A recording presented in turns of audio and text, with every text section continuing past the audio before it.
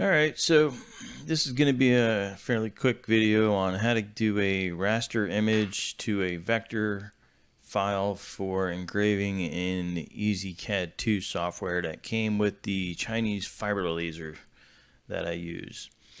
I'll do videos later on setup and on the machine, but this is just going to be a bit simple workflow. So I have a customer that wanted to do an engraving on a gun barrel on the top of a pistol barrel. And it's an H&K 45, and they want to put HK 45 on the top, even though it says 45 auto on the side. But people do weird stuff with their guns, and yeah, so here we go. So how am I going to get the H&K logo for the artwork? Well, we're going to Google it. So we're going to Google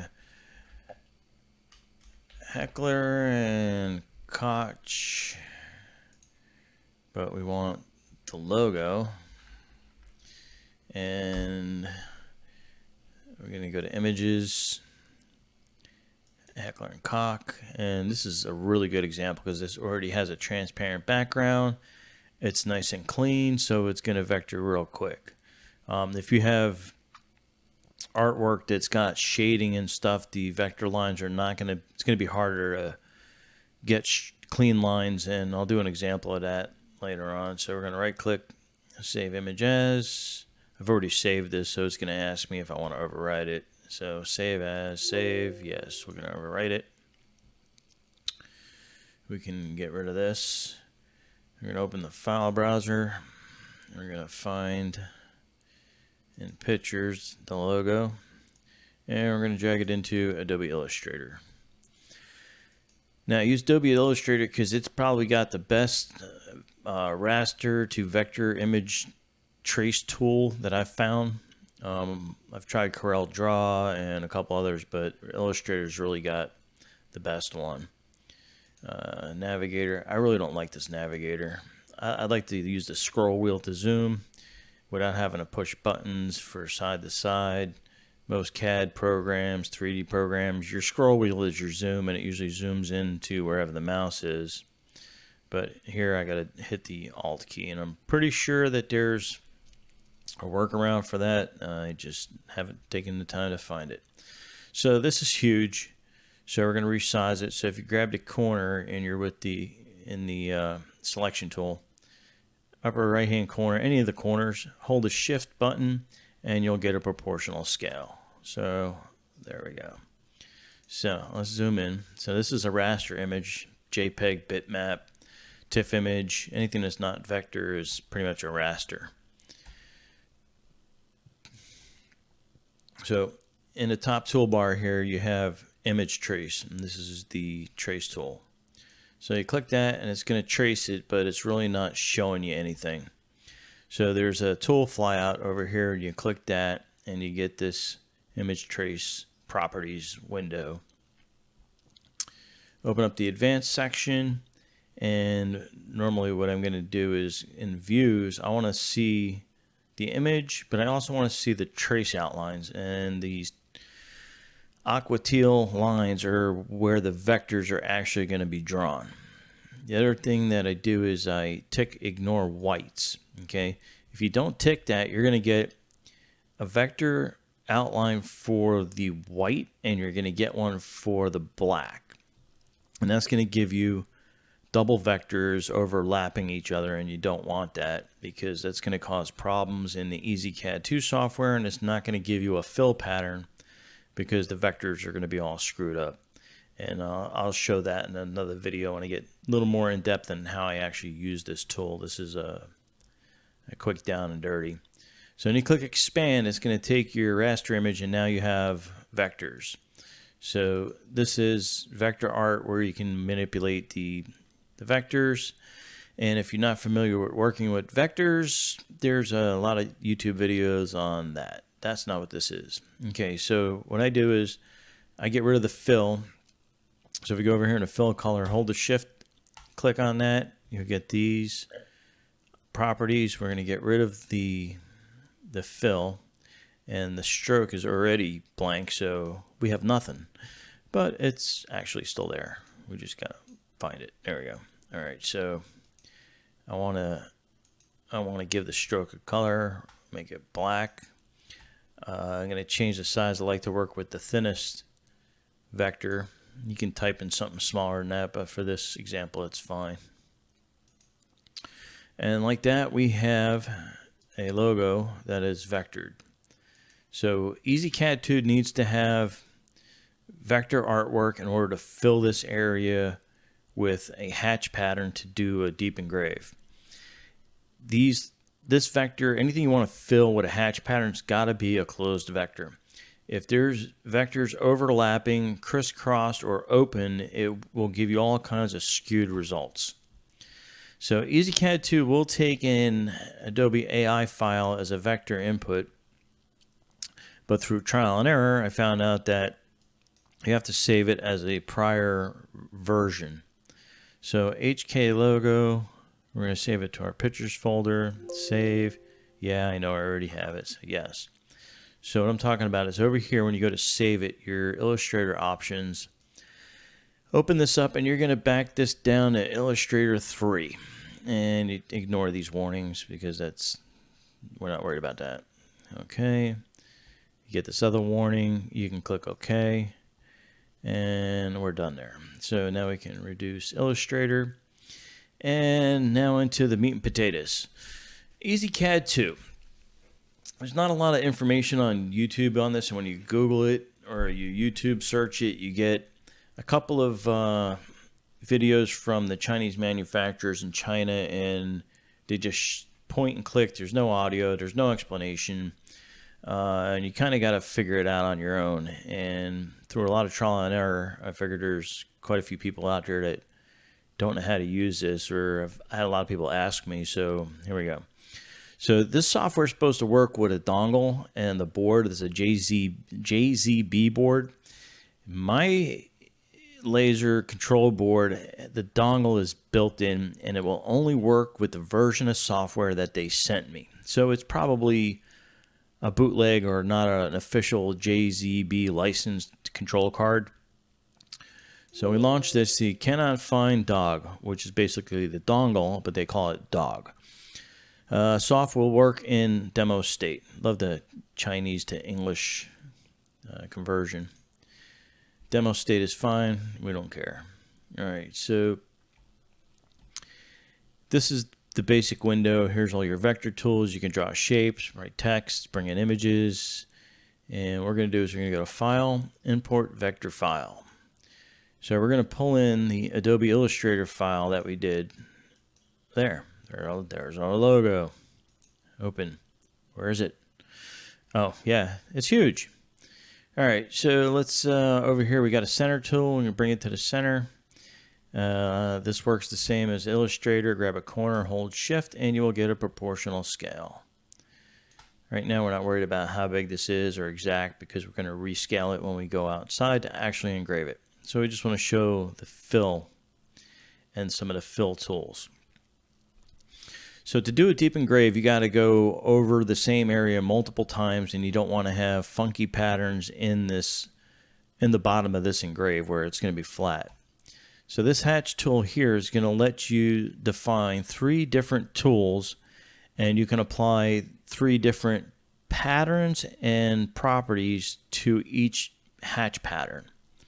So hatch pattern 1 is going to be a zigzag. It's going to cut horizontal, vertical, and horizontal, and it's going to make a zigzag, and that's fine. So we're going to use pen 0 for this. So this, we can select which tool we're going to use on this hatch pattern. Line distance is the spacing between the horizontal lines, or whatever angle you set here is the spacing between the passes. There are some instructions, like if you got the help file, which, by the way, the help file, you just have about. There's no help file. You have to find it and download a PDF, and again, it's the Chinese to English typical conversion, and it's like reading stereo instructions. So hatch pattern. So hatch 1 we're going to do at 0 degrees. Hatch 2 we're going to do at 90 degrees, which is going to be up and down. We're going to use a different tool. We could use the same one because they're going to have the same settings. But I usually use 0, 1, and 2. So tool 3 is going to be our cleanup pass. So we're going to do this one at 315 degrees, and it's going to only cut in one direction. It's not going to make the zigzag. It's only going to cut lines. And we're going to use this to clean up the bottom of the engraving. So we'll click OK. And there's your fill pattern. So what is this? What this is basically the actual path that the laser is going to follow when it fires. So your tool 0 at 0 degrees are all the horizontal lines. Tool 1 are the vertical lines, and tool 3 is the cleanup pass at 315 degrees. So you'll see where we said we wanted it to zigzag, and this is another software that sucks for scrolling. So here, this pattern is going to come across, up, and over while it still burns. The other tool is going to go up and down and over, and here you see the edges. Now on tool 1, let's say we want to say follow the edge once. It will draw an outline around your graphic. It's going to outline it. Problem is what it's going to do is every other pass where the blue line is also doing that, you're going to get double burns. So sometimes it makes the outline too pronounced or it burns the edges. So I usually leave that off and it comes out a lot cleaner. Depends on what you're doing. This line spacing 0.3 millimeters I found works pretty good for steel and aluminum. There's other there's other circumstances where you'd want to change this line spacing. You really got to do is spend a lot of time experimenting with different power settings and hatch patterns to get the effect that you're looking for. So what are the pen tools? So the pen tools 0, 1, 2, and 3, we have to define the laser, what the parameters are going to be for that tool. So we're going to untick use default. And the mark loops is how many times it's going to do that pattern. So for a deep engrave, I usually do each tool 10 times. I'm going to do a speed of 1500 millimeters per second.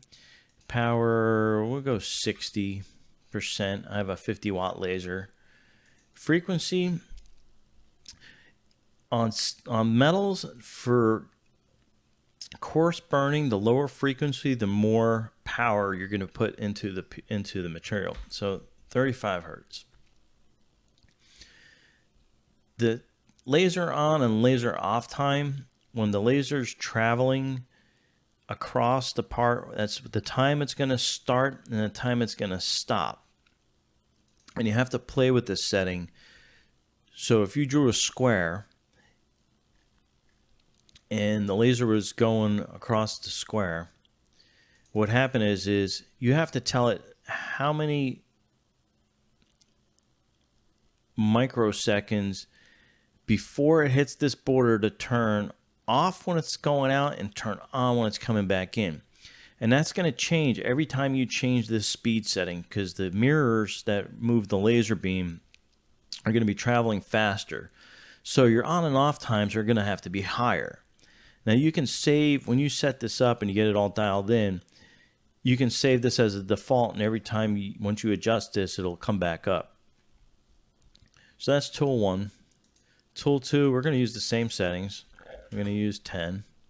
We're going to go at 1500, power at 60, and the frequency at 35. Now there's no accept button over here. Okay, so once you type something in here, even if you don't tab out of this, when you go to burn it, it's going to already apply these settings. So don't look for an OK or a check button because it doesn't exist. I normally just tab out of it, or I click into a different field just to make sure, but I've never seen it not make this change. So if I change this to 135 or 175 and I don't click out of that box and I run it, it will run with what I just typed in there. So just FYI. All right, so let's take that back down to 35. Tool 2 is our cleanup pass. We're only going to do this one time. We're going to maintain the same speed. We're going to keep the same power. oops, 60, but we're going to change the frequency to 75. And I found that for aluminum and steel, 75 and 65, depending on the metal and the tight grade of aluminum, that usually gives a nice clean finish pass. And that's basically the setup for this. So for part one, that's about wraps up. We do have to do the 0.45, so we want to do some text in here. So we got to go over here to this little edit window, put .45 for 45 caliber, and you have to click apply. If you don't click apply, it's not going to apply. So that looks like an okay size. You can drag rulers in here for alignment. Most vector programs will let you do this and then snap to them. I can select both of these and then I can go to modify align bottom, and we can do is select this, arrow over. It's a little small, so we can either change the font size here or we could just drag it, and we do that line again. Now it looks a little close. That looks pretty good. Now if we go to do this fill pattern, this hatch pattern again, it will come up with whatever we set the last time. So we don't have to go through and change all the settings again. I do notice a difference though. Tool 2's got a different spacing. So let's change that to 3. And click this to 3.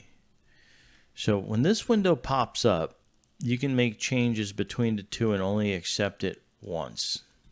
Okay. If you go over and you have this window, which for some reason it'll pop up either this window or it'll just pop up the side window. So the side window here, every time you make a change on one of these hatch patterns, you gotta click apply. Okay, if I change this pattern here and I go to 2 and I go back to 1, it didn't change. Apply. So let's change it. Let's just go to 2 and go back to 1. Oh, call me a liar. Okay, no, it didn't. I clicked out of it. All right, so if I want to change this, I have to change it and then click apply. Otherwise, you got to change it and make sure you don't forget to hit apply. And it just keeps toggling through apply. And that's pretty much it in a nutshell. So in part 2, we're going to do is the setup, check the focal length, and we're going to burn this on a H&K 45 barrel. All right, any questions, comments in the comments below, and I'll try to make a point of reading them and see if there's something specific you want to see. I'll be getting into some additional artwork and some other stuff in Illustrator. I don't know, you know, illustrators, people that are very talented out there and on Illustrator, I basically just use this to convert rasters to vectors, and then I can play around with the vectors and do some custom stuff. All right, that's it for now. Catch us later.